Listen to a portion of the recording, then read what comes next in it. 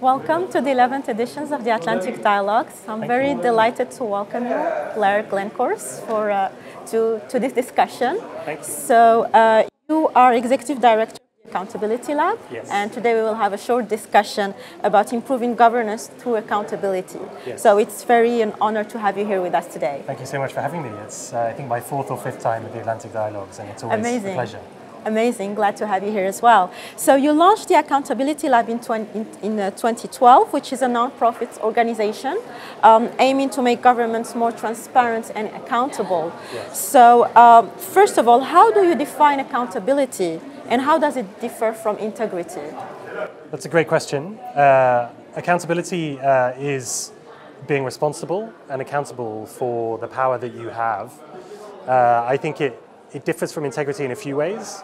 I would say integrity is a value. It's something internal. Accountability is a process and something a bit more external. So Morocco has played very well in the World Cup, for example. If we use a football analogy, if a defender committed a handball without the referee seeing it in his own box, if he admitted to that mistake, that would be integrity. But accountability would be if the referee gave a penalty to the opposing team.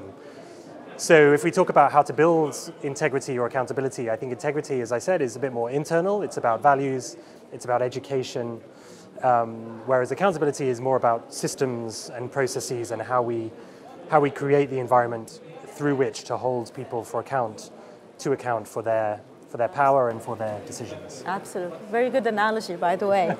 So now going back to the Accountability Lab, so what is the scope of its work, and can you give us concrete examples of how the work you carry, particularly in Africa?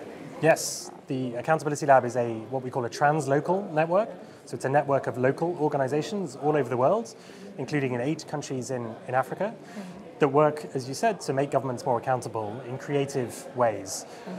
So an example of that is a campaign that we run called Integrity Icon, which is a TV show to find the most honest government officials in many countries and turn them into celebrities, to make them famous, to change the conversations around accountability into something that's positive, to celebrate good people.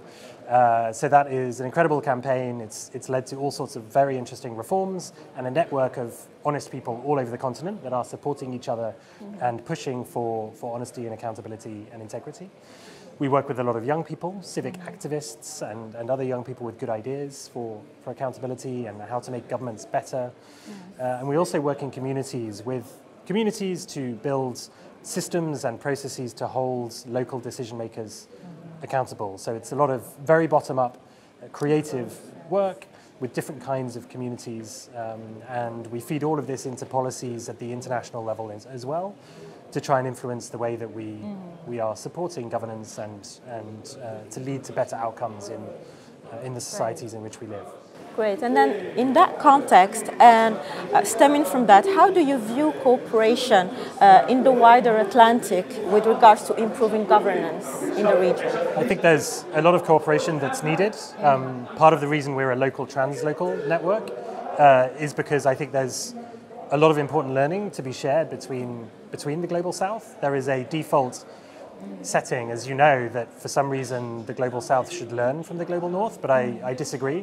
I think it should be the other way around. The Global North can learn a lot from the Global South, and we can all learn a lot from each other, including across the Atlantic. So we have an accountability lab in Mexico, for example. We're just starting some work in Belize. We talk to a lot of other friends in Latin America about the lessons around accountability and governance that can be shared with Africa and vice versa. And there's a lot to learn.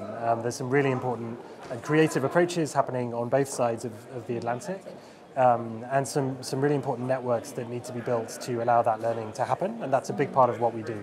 Yeah, this is a very impressive work. And one last question. So you were part of the Atlantic Dialogues Emerging Leaders program back in 2012. So could you shed light on your experience in the program and how it may have impacted your views? The program is really excellent. As a former young person, I can now look back and really see the importance of the networks that it creates. You bring so many amazing young people together who 10 years later are now in positions of of power and influence, and there's a lot that I think I can learn from them, and being able to interact with them is really important. The content in the program is really impressive. You provide very different perspectives on a whole range of interrelated issues. And it's also, I think, an opportunity for young people that participate to step away from their day-to-day work and the operational nature of what they do, and reflect on some of the bigger strategic issues, the more systemic issues within which they position themselves, and that also is hugely important. So it's a great program. I'd recommend anyone to apply and be part of it, and I'm happy to talk to anyone that would like to do so.